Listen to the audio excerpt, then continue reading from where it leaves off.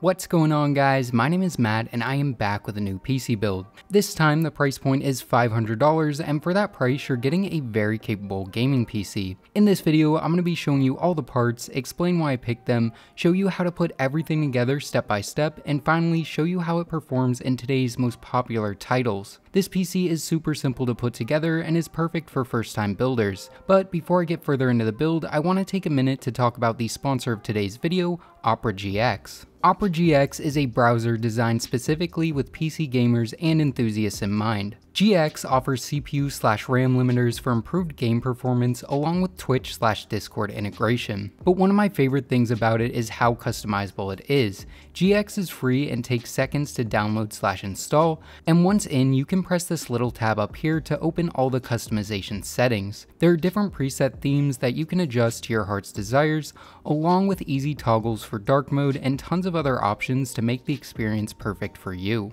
One of my favorite things to enable is this Force Dark Pages option that basically turns dark mode on all the pages you visit. Importing bookmarks also takes seconds to do, making the process of switching to GX super simple. What's even cooler is GX is also available on mobile and is a great companion to the desktop version. If you're tired of your browser taking up a ton of system resources and hurting performance, then I would highly recommend checking out the ultra customizable browser that is Opera GX. Make sure to check out the link in the description to download and start using GX today. It's a product I really like and have been using for a while now, and downloading GX is a 100% free way to support the channel. Thanks again to Opera GX for sponsoring this video, and now let's get back to your regularly scheduled content. So like I was saying before, this is a $500 gaming PC that's very simple to assemble and is capable of playing pretty much anything you throw at it at 1080p 60+ FPS. This system is using new parts, one of which will definitely be a controversial pick, but I'll give alternatives when we get to that one. Now before I get into the step-by-step guide on putting this together and into the benchmarks, I want to first talk about each of the parts going into this PC and why I picked them. So without further ado, let's dive right in. So the first thing I usually like to pick when parting out a system is the CPU, as other than the GPU, this has the biggest impact on gaming performance and determines a number of other factors with the build. With a total budget of $500, we can't get anything crazy, but at around $100, the i3-12100F that I picked is offering great value and performance. This is a 4-core, 8-thread CPU running on the Intel 7 lithography. Clock speeds are pretty decent, with it able to turbo up to 4.3 GHz, and the fact it's a 12th gen Intel processor means IPC is great as well. 4 cores and 8 threads is perfect for a budget gaming PC and is even enough for a lot of basic workstation applications. One other nice thing about the CPU is it comes with a decent stock cooler in the box. This is Intel's updated stock cooler. It has a sleek design and copper slug for increased cooling performance. It's not really anything special, but it keeps our little i3 cool and quiet while also allowing us to save some money as it comes free in the box. Aftermarket coolers are nice and all, but at this type of budget, going with the stock cooler is a no-brainer. The next part I want to talk about is the motherboard. After looking at a few different options, I ended up settling on the MSI Pro B660M-G, which is in the Micro ATX format. This board comes in at $99, and for that price we're getting some pretty good value. It has multiple M.2 slots, decent PCIe expansion, pretty good back panel I/O, and a neutral color scheme that matches this build well. One big downside of this board is the fact it only has 2 DIMM slots, meaning upgrading memory in the future will require switching out your current kit. This isn't the end of the world, but is definitely worth pointing out. With that being said, one nice thing about the DIMM slots on this board is the fact they use inexpensive DDR4 memory, which still performs well and costs considerably less than DDR5. Overall, I think this board fits well into the build and has worked great thus far. Speaking of memory, let's talk about what RAM I picked. I decided to go for a 2x8GB kit of this Team Group T-Force Vulcan Z memory. This is DDR4 RAM running at 3200 MHz CL16, which is a very good sweet spot for price to performance RAM in a budget build. It's a black kit, so it matches the rest of the parts, and I've used this same kit many times in the past with no problems. 16GB is plenty of memory for a budget gaming PC like this one, but you could always opt to spend $30 more on a 32GB kit, which I'll also have linked in the description below. Moving on to storage, I went for another pretty basic choice in the form of this 512GB Silicon Power SSD. This is an NVMe SSD in the ultra compact M.2 form factor, meaning it takes seconds to install. Performance isn't amazing, but at only $28 you're getting a decent chunk of NVMe storage for your new budget rig. 512GB is more than enough for your OS, applications, and a modest sized games library. With that being said, if you do run out of space, you can always just pop another NVMe drive into the extra slot on the motherboard, or even go for a mechanical drive for a lot of storage on the cheap.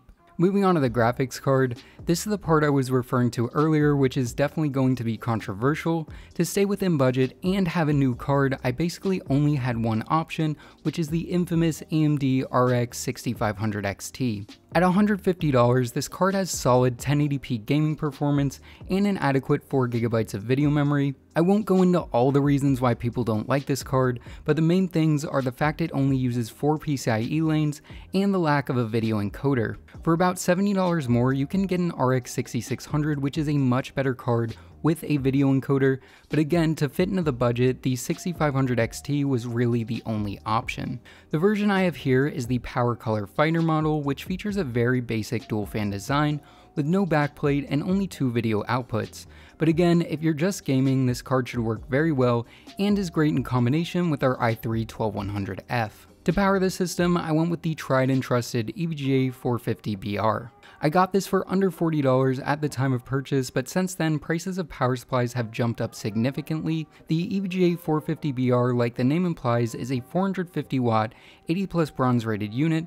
450 watts may not seem like a lot, but under a full load, this PC maxes out at well under 300 watts. It's a non-modular unit, but it has all black sleeve cables, and all the excess are easily hidden away in the power supply basement of our case. Speaking of the case, I went for one of the best budget enclosures of all time. This is the Thermaltake Versa H18. It doesn't have any flashy RGB, but at under $50, it has a ton of features. These include a tempered glass side panel, a power supply basement, full mesh front panel, and plenty of dust filters. There is only one included fan as exhaust, but for a budget system like this one, it works out fine. Other than its sleek looks and slew of features, my favorite thing about this case is how easy it is to build in. A lot of times, micro ATX cases are cramped, but this one is a dream to work with. In the end, the Versa H18 worked out great in this build. All in all, for $500, you're getting a set of parts that make up a very solid budget gaming PC. I will be showing you how it performs in games, but first, I'm going to show you how to put it together step by step. Again, this is a very simple PC to build, and I'll be guiding you through the whole process. To build this PC, the only tools you're going to need are a standard Phillips head screwdriver and a smaller Phillips head screwdriver for the M.2 screw. You're also going to want to have a big open area to work on and block out an afternoon to assemble and set up your PC. So with your parts in hand, workstation clear, and schedule open, it's now time to start assembling your new system. The first thing to get out is your motherboard. Open up the box, pull out the board itself, then under the cardboard pull out the I/O shield. Now you can take the board out of the bag and put it on top of the box. Grab out your CPU and bring your attention to the center of the motherboard. Push down and out on this metal lever, it'll pop up, and just make sure it's fully hinged back. Now lift open the other part of the socket like this to expose the pins. Now take your CPU and line it up in the socket. You can either line the cutouts in the CPU with the cutouts in the socket, or there is a little triangle on the CPU and on the motherboard that you can line up too. Either way, once lined up, lower it down, applying no pressure, it should just slot in. Once in, you can hinge back over this side of the socket, press it down lightly, the cover will pop away, then hinge the socket arm back down and under the hook like this. Now it's time to install the cooler. It comes with thermal paste pre-applied, so there's no need to add our own. Take the cooler with the cable facing the top of the board and lower it down, lining up the pegs in the cooler with the holes in the motherboard. Once they're lined up and the cooler is lowered down, press each peg into place in a cross pattern. They should all clip in, and the cooler should be secure enough that you can handle the board by it like this. Once that's done, grab the CPU fan cable and locate the CPU fan header right here. Bring the cable to the header and line up the notch in the connector with the bump out on the header, and once lined up, simply press it into place like this. Finally, to clean the looks up, you can try and bunch up / tuck away the CPU cable like this. Once that's done, it means your CPU and cooler are successfully installed, and we can now move on to the RAM. We have 2 sticks and 2 slots, so it's pretty simple. Start by opening up the clips on both of these slots. Then you can grab your first stick of RAM and line the notch in the stick with the notch in the slot and lower it into place. Once you're sure it's lined up correctly, press down on both sides until the clip snaps shut and the stick is secure in place. Next, just repeat this process for the second stick of RAM and you'll have successfully installed your memory. Now bring your attention to the M.2 slot directly below the CPU cooler. Take your smaller screwdriver, loosen or remove the 2 screws, then lift away the heatsink, also making sure to peel away this plastic. Bring your M.2 drive to the slot and line the notch in it with the notch in the slot. You can now insert it at an angle like this. Once in, you can hinge down the SSD and carefully set down the heatsink on top of it. Then just reinstall the 2 screws we removed earlier. With that done, we are now ready to put the motherboard aside and pull out our case. One tip is to pull the box away from the case like this instead of trying to pull the case out of the box. Once out, you can unscrew the top and bottom thumb screws on the back panel, pull back on it and lift it away. Then you can untie and remove this bag here, which contains all the screws necessary for building your PC. Now tip it onto its side like this, unscrew the 4 thumb screws and lift the panel away. I like to keep these panels in the box and protected by foam while I build, as this gets them out of the way and keeps them safe. With that done, take your IO shield and orient it like this, then lower it down to the IO cutout and press in each corner one at a time until they snap in and the IO shield is secure. This can be a little annoying to do, but just keep at it until it's fully in place. Now take your motherboard, handling it by the cooler, and lower it in at an angle like this, then hinge it down, lining up the IO with the IO shield and making sure you can see the standoffs beneath the motherboard holes. Now from your screw bag, grab out 6 motherboard screws that look like this and install one into each of the motherboard holes with a standoff beneath it. Order doesn't matter, just make sure they're all secure. Now you can lift the case back onto its feet and get out your power supply. Take it with the fan facing down and insert it into the back of the case like this, making sure the holes in the power supply line up with the holes in the case. Now take 4 power supply screws that look like this and install one into each of the holes, securing the power supply into place. With that done, we can now start routing cables. Start by taking the 8-pin CPU cable that looks like this and push it through the hole in the top right here. Now take the big 24-pin connector that looks like this, along with the blue USB 3 cable that looks like this, and push them through this hole here. Next, take the USB 2 and HD audio block connectors that look like this and push them through this hole here, which enters into the main chamber right here. Now take the little front panel connectors that look like this and the PCIe power cable that looks like this and push them through this hole here, which enters into the main chamber right here. Finally, take the Molex case connector and a Molex cable from your power supply and plug them together like this. With that done, we can set the case onto its side and start plugging things in. At the top left of the case, grab the 8-pin CPU connector and make sure both pieces are pressed together. Then line up the notch on the header with the clip on the connector and press it into place, making sure the clip snaps secure over the bump out. Now take your attention to the right side of the board, grab the 24-pin, making sure the 2 pieces are pressed together, then line the bump out and clip up and press it into place. Now directly below that, grab the USB 3 cable and line up the bump out on the connector with the indent on the header and press it into place. Now we'll plug in all of the front panel IOs starting at the bottom left of the board. Grab the HD audio cable and locate the HD audio header. Now with the HD audio text facing the top of the board, press the connector into place like this. Now to the right of this, take the USB block connector with the text facing down and press it into one of the 2 USB 2 headers right here. Once that's in, bring your attention to the tiny front panel connectors and the JFP1 header at the bottom right of the board. Start with a power switch and plug it into these 2 pins right here. Orientation doesn't matter. Then plug in the reset switch directly below that. Again, orientation doesn't matter. Finally, take the HDD LED connector and press it into these 2 pins, making sure the positive is to the left. The last little cable to install is the back fan cable, which installs into the header to the left of the M.2 slot and goes in the same way the CPU fan cable did. Then with that done, we are now going to install the final component, the graphics card. Start by removing the top 2 screws on the back PCIe covers like this, then loosen up, pull up, and re-secure this little panel.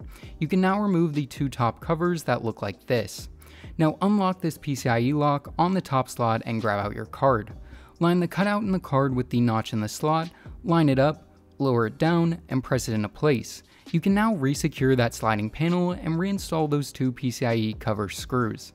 Now you can take your PCIe power connector, line it up with the header on the card, and press it into place. With that done, you can put the PC back onto its feet, and we can do the last thing before reinstalling the panels, which is cable manage the system. I start by pulling all the excess cable link to the back of the case. I push all the loose cables under the power supply basement, then neaten up the cable runs, and in this case didn't even tie anything down. I just made sure everything was flat, made sure the main chamber looked good, then reinstalled the back panel. For the glass panel, I set it on upside down, removed the back plastic, flipped it into place, removed the top plastic, then reinstalled the thumb screws. With that done, we're now ready to turn the PC on for the first time, but there are still a number of things to do before you can start downloading and enjoying games. The first is to install Windows, which I'm not going to show in this video, but I'll link tutorials on how to do that in the description. Then you can download and install the drivers, which will also be linked in the description. Once your PC is up and running, you'll need to go into the BIOS by turning the PC off. Then when you turn it back on, immediately start smashing the delete key. Once in BIOS, you can go to the memory tab, make sure the XMP profile is enabled, and press F10 to save and exit. With that done, you're now ready to start downloading and enjoying some games. Speaking of games, I think it's now time to show you some benchmarks. I tried to test a bunch of popular and hard to run games, but make sure to leave your suggestions for other games I should test in future builds and videos. So without further ado, here are the gaming benchmarks.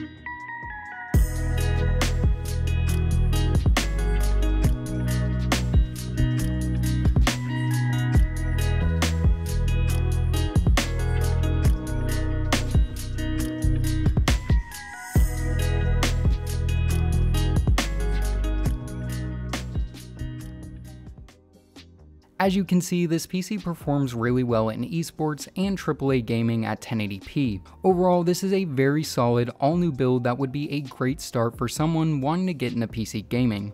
I hope this video was helpful, or at least entertaining, as these build guides are a lot of work, but if you guys keep watching them, then I'll keep making them. Let me know what you guys think of this build in the comments below. So yeah guys, I think this wraps this video up. Give it a thumbs up if you liked it, and consider subscribing. Oh, and as always, this is Matt from Tech by Matt, signing out.